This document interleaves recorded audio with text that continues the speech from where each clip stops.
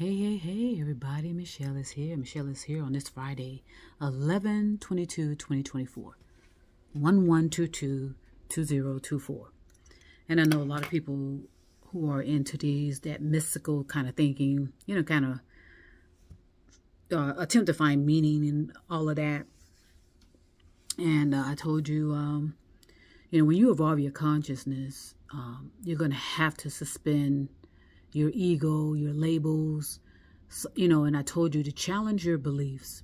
If you want to have them, keep them, but at least challenge them and find the logic, rational, and reasonable meaning to them and why you hold on to them. Why do you hold on to certain beliefs? Main thing the one thing that will separate you, I'm just being real honest with you, and sometimes I may isolate you, is when you're talking about supernatural. A lot of people are invested in that.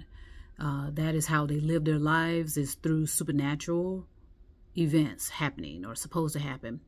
And they kind of, like the doomsday thinkers, the ones who are attempting to attribute the dawning of the age of Aquarius to the end of days.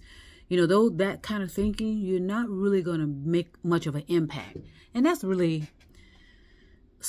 Honestly, you don't want to focus your energy on that anyway, because I told you, you cannot fool your consciousness. So those that are out there, kind of operating in a certain type of energy, frequency, vibration, or whatever everyone's calling it, since you cannot fool your consciousness, either you're going to get something out of your life experiences or you're not. So your consciousness, that innermost being of yourself is doing everything that consciousness do to evolve you. But sadly, a lot of people are devolving themselves because they refuse to think for themselves and think out of their thinking modes. They want to hold on to these diehard, traditional, custom thinking. And that is a free will, unfortunately, for a lot of people who are getting frustrated about that. I wouldn't get frustrated. I am concerned because I see how people are waving. I see the waves of how conversation goes and how conversations kind of develop in people. So my mission, my intentions and purposes is to help and guide with the evolving of the consciousness. Now, keep in mind, you're going to have all type of so-called experts coming at you with their theories and opinions about what it means to evolve the consciousness. So expect that. But I'm very, very thankful because I know a lot of people have been able to see outside of that. They know that there's a lot of pseudoscience out there. They recognize that, they understand that, and so they're ready. They're ready to take it, get themselves out of the spin and get spun out. You know what I mean? They're tired of it. They know that there's a lot of manipulation and deception with almost every range of our life. Every existence of our lives is being manipulated. There's an attempt, I should say, to manipulate, indoctrinate, and infuse, and to interrupt, and to interfere. That is going to go on forever and ever and ever. So what you as an individual have to do is be able to suspend yourself out of that and be more of a witness of it. Not necessarily having to engage unless you want to. I engage on certain things because I know how to handle it. It's a required, well, I shouldn't say required, but it's so important to know that, to get into that peaceful space within yourself where you can see things going on that are concerning, devastating. I mean, and a lot of people will say that you've been desensitized. A lot of people say that word a lot. Well, let's look it up. Desensitized. A lot of people say that people are being desensitized. And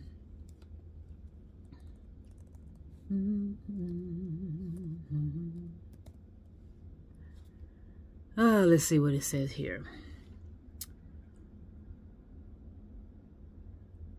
Deaden.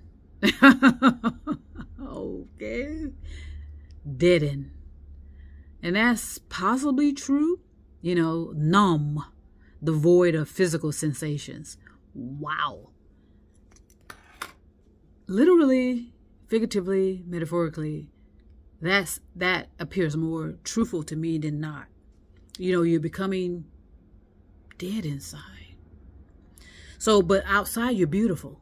You're famous, maybe.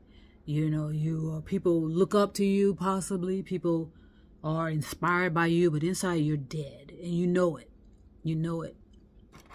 And that's a sad reality that a lot of us are going to face. So, again, my duty, because I consider it a duty to help humanity, is to guide you out of the spin of all of that. Because eventually, literally, figuratively, and metaphorically, the spin is going to crash and burn. And a lot of people say that, like someone was saying to me, yeah, in the Bible, supposedly in the Bible, it says that this planet is supposed to end up crashing and burning. Okay, you know, that's almost what? That's kind of millions of years from now. But what's going to really crash and burn, literally, is your consciousness development. Meaning, it doesn't matter what's going on outside of you. You're not going to be able to engage properly. You're not going to be able possibly to engage at all, because you may have created it's a self-created dementia where your brain cells start dying. Your brain is atrophying. You know, you experience atrophy.